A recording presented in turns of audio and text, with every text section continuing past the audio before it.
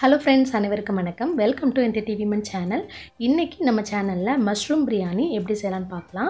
Mushroom biryani செய்யிறதுக்கு தேவையான பொருட்கள் என்னென்னன்னு பார்ப்போம். 250 கிராம் காளான், மஞ்சள் தூள், உப்பு சேர்த்து கழுவிட்டு எடுத்து வச்சிருக்கேன். பாஸ்மதி அரிசி இந்த டம்ளர்ல 2 டம்ளர் எடுத்துட்டு நல்லா கழுவிட்டு அரை மணி நேரத்துக்கு ஊற வச்சிருக்கேன்.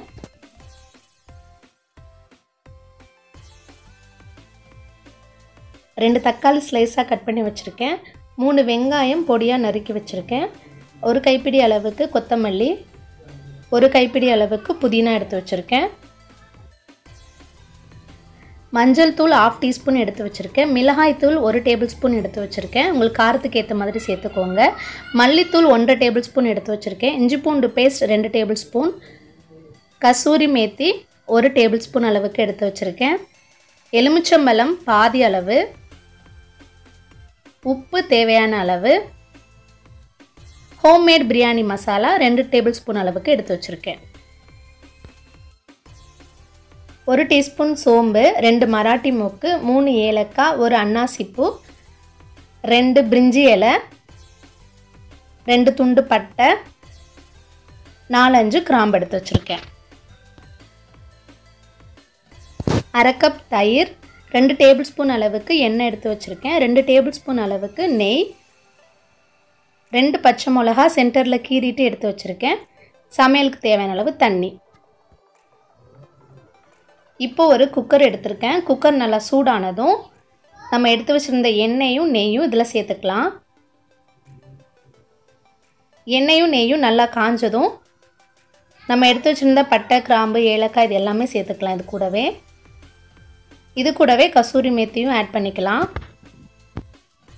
இதெல்லாம் எண்ணெயில் பொரிஞ்சதும் நம்ம கட் பண்ணி வச்சுருந்த வெங்காயம் இது கூட சேர்த்துக்கலாம்.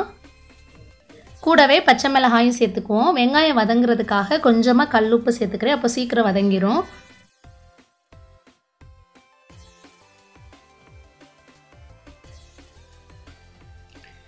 இப்போ வெங்காயம் நல்லா வதங்கிருச்சு.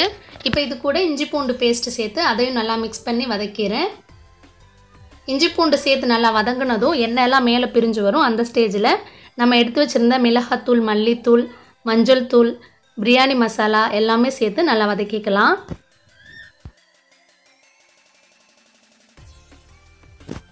இப்போ இது கூட புதினா கொஞ்சம் சேர்த்து அதையும் நல்லா வதக்கிடுறேன். இதிலே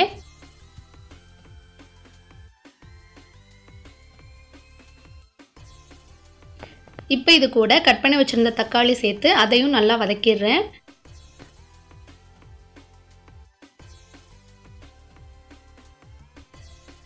இந்த மாதிரி தக்காளி எல்லாம் நல்லா கரைஞ்சதும் இப்போ இது கூடவே தயிர் சேர்த்துக்கலாம்.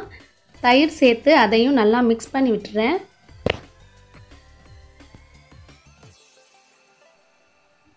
இப்போ பாருங்கள், இதெல்லாம் நல்லா வதக்குனதும் அந்த மசாலா எல்லாமே நல்லா சேர்ந்து நல்லா வெந்து எண்ணெய் எல்லாம் மேலே பிரிஞ்சு வந்திருக்கு. இப்போ இது கூட நம்ம கட் பண்ணி வச்சுருந்த காளான்கள் எல்லாம் சேர்த்து அதையும் நல்லா வதக்கிடலாம்.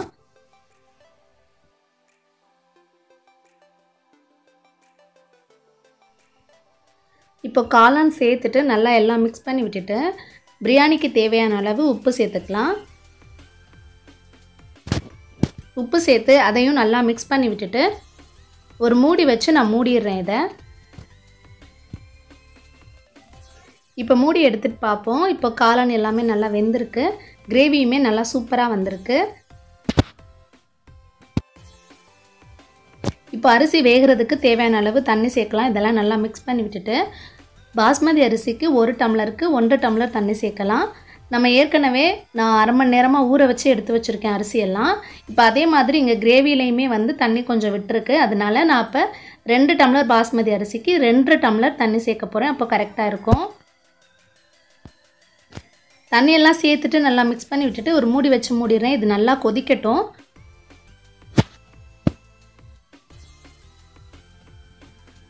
இப்போ தண்ணி நல்லா கொதிச்சிருச்சு. இப்போ இந்த ஸ்டேஜில் வந்து நம்ம அரிசி எல்லாமே சேர்த்துக்கலாம்.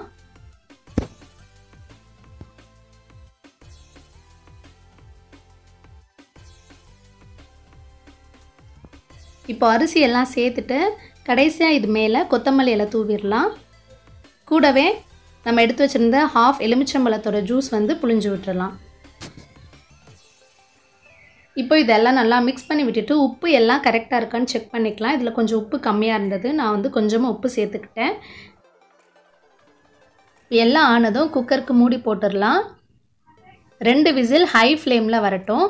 இப்போ 2 விசில் ஆயிடுச்சு. நான் வந்து மூடியை ஓப்பன் பண்ணிக்கிறேன்.